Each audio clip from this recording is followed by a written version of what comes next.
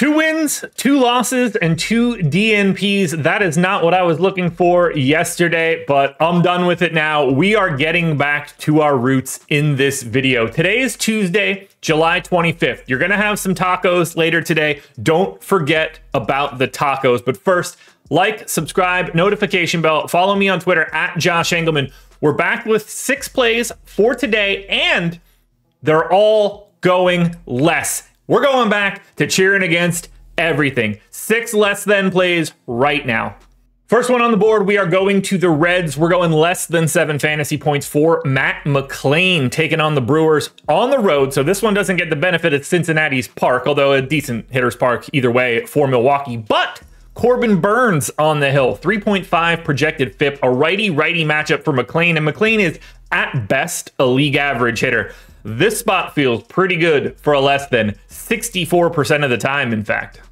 Oh, but we are not done with the Reds. We're also going less than 8.5 fantasy points for Elly de la Cruz. Everything that I just said about McLain is the same here. You're getting Corbin Burns on the road in Milwaukee. Now, you do get the lefty-righty spot for Elly de la Cruz because he's a switch hitter, but I don't think that matters all that much. 3.7 run implied total for the Reds today. That's not very good. And while Elly de la Cruz has been outstanding so far this season, a little bit above the head of most projection systems. 8.5 is too high. 62% of the time we go less than. Another good hitter in a tough spot against the pitcher, Luis ARRAEZ is up. Line is set at 6.5. We're going less than that 63% of the time. On the road, taking on Tyler Glasnow. Glasnow, when he is healthy, is exceptional. A 3 projected FIP, 3.01 if we want to get super technical. Now, it is a lefty-righty spot for ARRAEZ, but that's where the benefits end. 3.1 run implied total for the Marlins today. This is as bad of a spot as Luis ARRAEZ is going to face, other than just simply getting a lefty. I'm going to bet on the pitching talent for today. We're going less than 6.5 at 63%.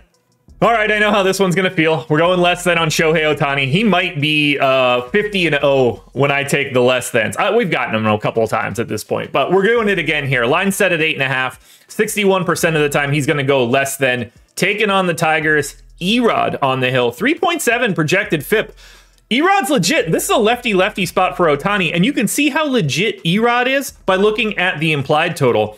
4.1 run implied total for the Angels here against Erod in Detroit. That is not all that much to write home about at the end of July. So I'm going to cross my fingers and hope that Shohei OHTANI doesn't hit the inevitable home run that he hits, because as long as he doesn't do that, I'm feeling good about it here.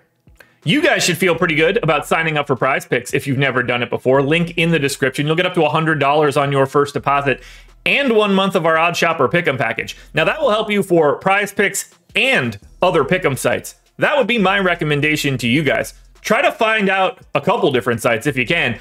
Odd Shopper Pick'em is going to help you out there. Take a market-based approach to beating these sites. You'll get multiple, and you'll get all of the data, expected value and expected win rates in a table, so you can quickly get your plays and get them locked and loaded. Shohei OHTANI was not my only angel. Taylor Ward also available here for a less than. Line set at 7. 57% of the time Ward is going to go less. Same exact matchup. It's Erod, 3.7 projected FIP. Taylor Ward, 355 WOBA. Taylor Ward is a really good hitter, and this is a righty-lefty spot. Most of that looks good for Ward. It just so happens that I like Erod a little bit more than I like Ward, and this line is just a little bit too high. It wouldn't surprise me if the Ward play fell apart if this line rises throughout the day. But my guess for right now is that it stays where it is. And if that's the case, we got to lean on Ward.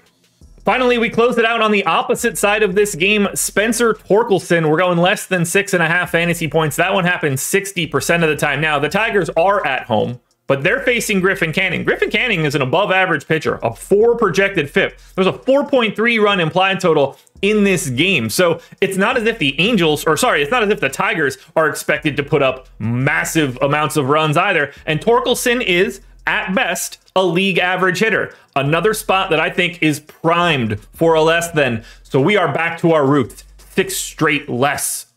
McLain, less. De la Cruz, less. ARRAEZ, less. OHTANI, less. Ward, less. Torkelson, less. Those are the 6 less than plays that get us back where we need to be. We need to harness the inner negativity that we have. This is the way that we do it. Hit that like button, subscribe to the channel, get that money in your account for tomorrow. We're back.